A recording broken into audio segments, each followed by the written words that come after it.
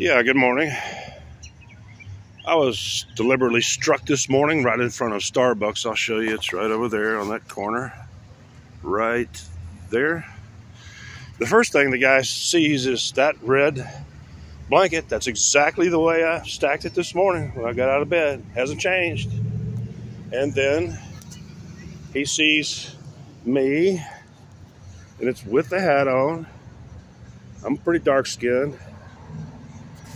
And the guy who deliberately hit me right in my broken arm, first thing he said was, "I didn't see you." You want to see that street lamp right there? Oh, wait a second. You see street lamp right there. Street lamp right there. You can't hardly see it. It's right behind that crepe myrtle bush, right over that walkway. I was right up against the curb, and that walkway when he deliberately struck me with the mirror on his truck.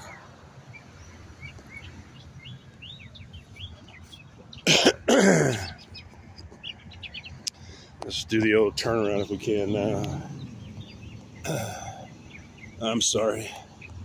I'm not exactly an able-bodied person. I don't appreciate being bullied by some little 5'8", 5'10" jerk at 6:05, 6:10 in the morning. I think I'm gonna go ahead because I don't see the flip indicator on this.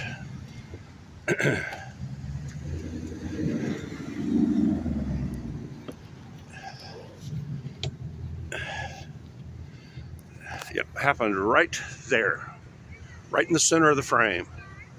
See that red, bright red curb? Right next to it was my bright red blanket, and behind me, with the hat on, almost 7 feet of a shade of color that's just barely one step above.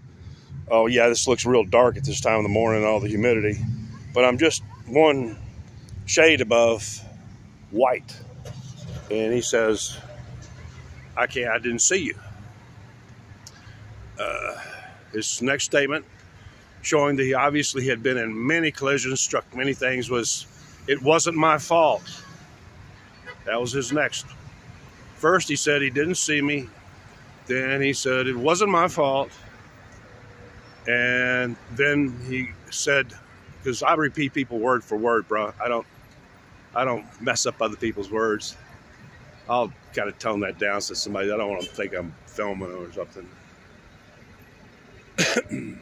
Please, I'm trying to.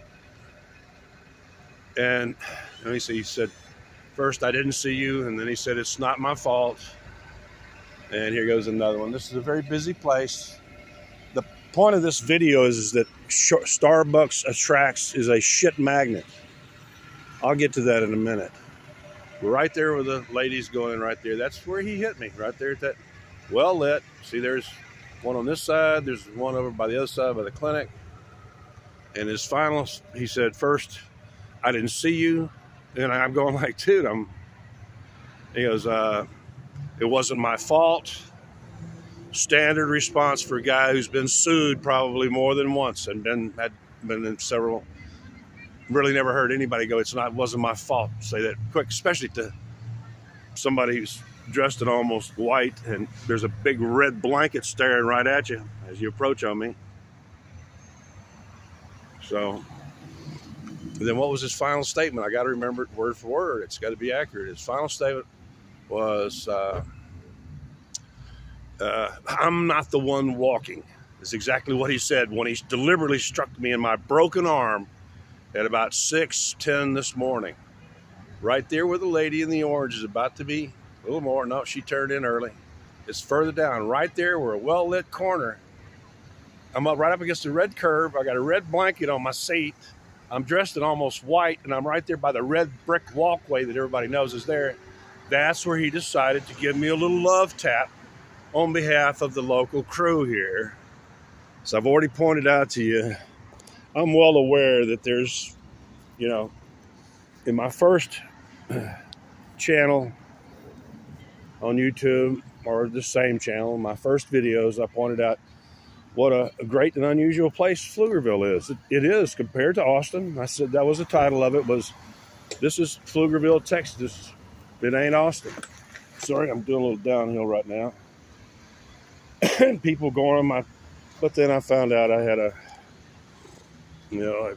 child rapist on my subscriber list who started messing with me. Convicted child rapist, 25 years. But I guess I'm kind of coming back now and kind of not being so sweet because, Pflugerville has the normal, actually slightly above normal. They have about a 2% psychopath rate.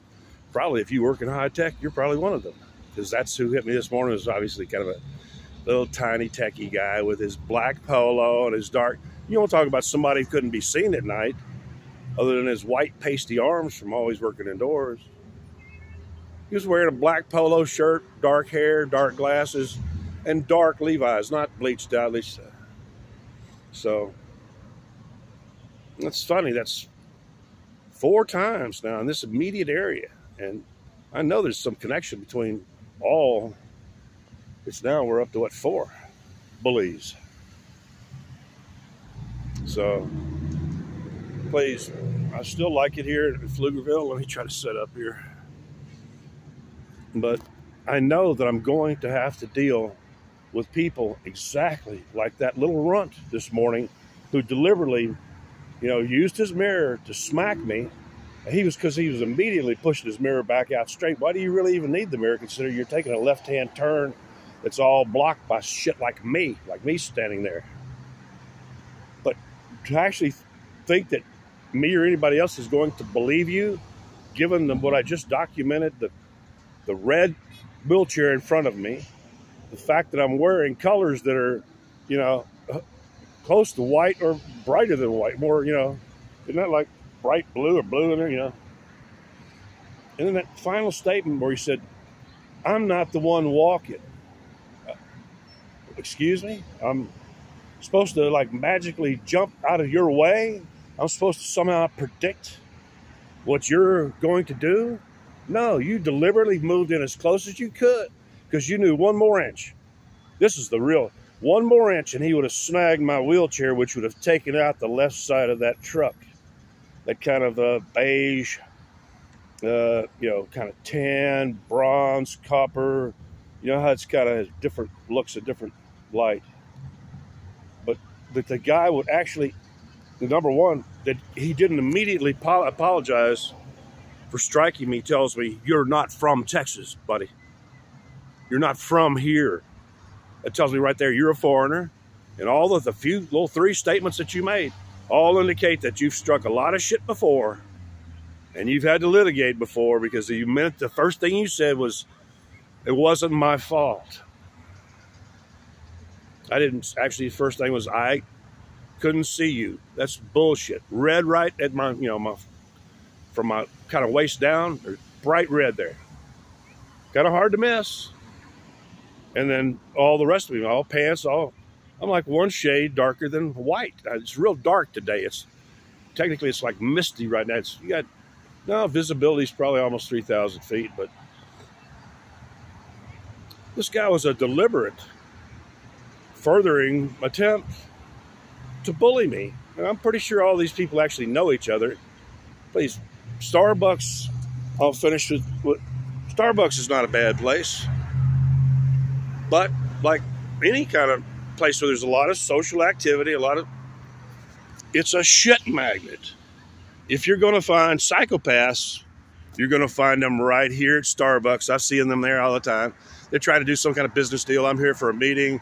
They're a lot of one of the frequent, most common rip-off scam artists I see coming in and out of here are from out of state, and they're here trying to get some money from local religious groups.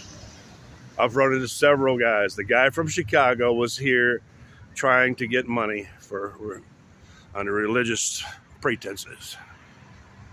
But otherwise, I'm still not a big fan of the coffee Starbucks, but Starbucks food is highly edible. And half the people who come here were really decent people.